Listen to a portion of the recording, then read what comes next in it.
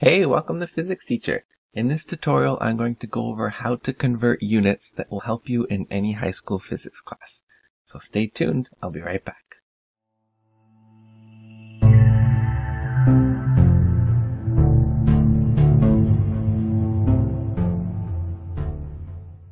So in your physics class, you may have to do something, for example, convert units like 152 centimeters, and you have to convert that into meters. So how are we going to do that?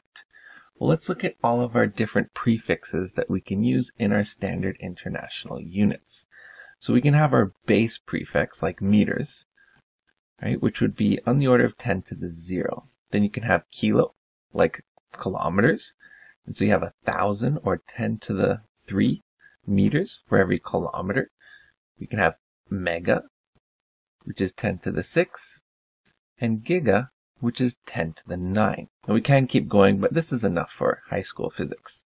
We can go the other way too and get smaller, right? We can have milli,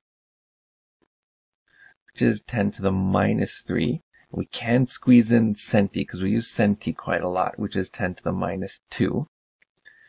Micro, which is 10 to the minus 6. And let's do one more, nano, which is 10 to the minus 9. Now in this case, we want to go from centimeters back to our base unit. Now when we're going up this chart, we're going to want to divide by that order of magnitude. In this case, 100 or 10 to the power of 2, which is equivalent to moving our decimal place over to the left 2 digits. So this is going to leave us with 1.52 meters. Let's try a couple others. What about if we had 5 microcoulombs? How can I change that to just coulombs, which is the base unit? So I'm going from micro up to the base. So I'm going up this table.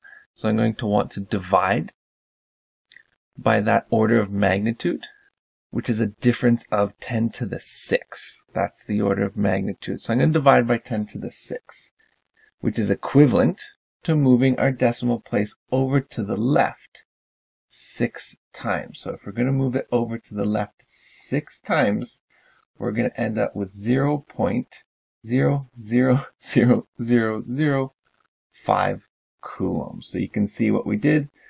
The decimal was over here, but we moved it over 1, 2, 3, 4, 5, 6 spaces.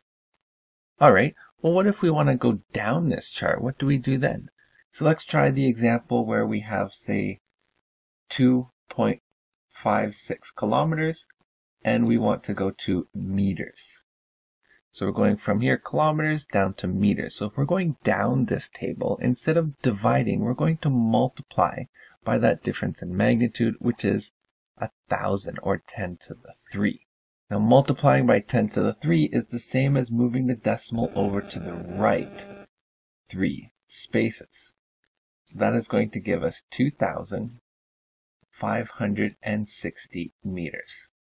Well, what about this example, where we have 6.50 times 10 to the minus 7 meters, and we want to convert that into nanometers?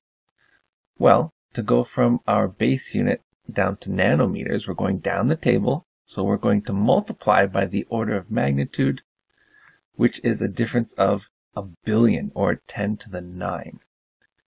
Now we could move it over, the decimal over to the right 9 spaces, or we can simply just write times 10 to the 9. If I were to do that, it would be 6.50 times 10 to the minus 7 times 10 to the 9 nanometers. And now if you look at your exponents and you remember your exponent laws, if you're multiplying similar bases, you add your exponents. So minus 7 plus 9 is just 2. So this leaves us with 6.50 times 10 to the power of 2 nanometers. And a positive exponent means we move the decimal to the right 2 spaces. So we can still go further and write this as 650 nanometers. All right, let's try something a little bit more complicated, but something we use frequently in physics, and that's converting kilometers per hour to meters per second. So here's what we're going to do. I'm going to write this as a nice clean fraction, like this, kilometers per hour. And then I'm going to multiply by a ratio. Let's start with kilometers. I want to change kilometers back into meters. So I'm going from kilometers back into meters. So to do that, I will simply multiply, since I'm going down the table, by an order of 10 to the 3. So if I multiply by 10 to the 3 meters in every 1 kilometer. Now this doesn't change the values because 10 to the 3 meters is 1 kilometer. So this is essentially me multiplying by 1. However, in choosing to put kilometers in the denominator, which is opposite to where we see it in the actual question, kilometers will cancel and I'm left with meters. So if I simply take 90 and multiply by 1,000, I get an answer of meters per hour. But I also want to change seconds. So how many seconds in an hour? It's actually 3,600. That comes from 60 minutes in an hour multiplying by 60 seconds in a minute. So 60 times 60 is 3,600.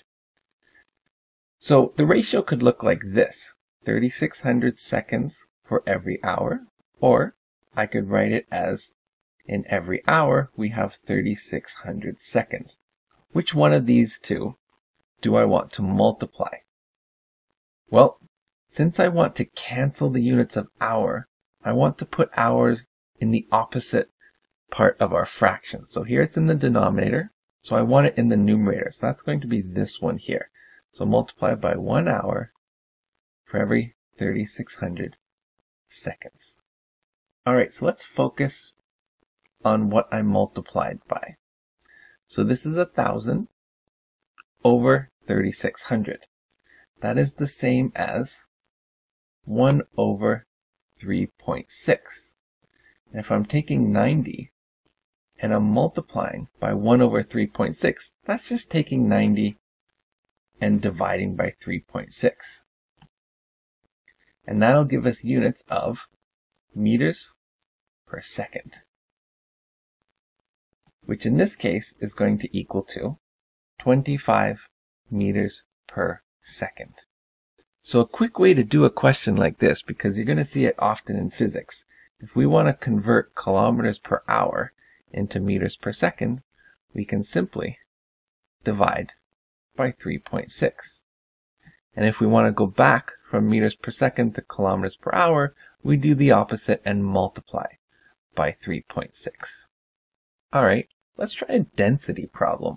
Let's say I have 32 kilograms per cubic meter, and I want to change that into units of grams per cubic centimeter.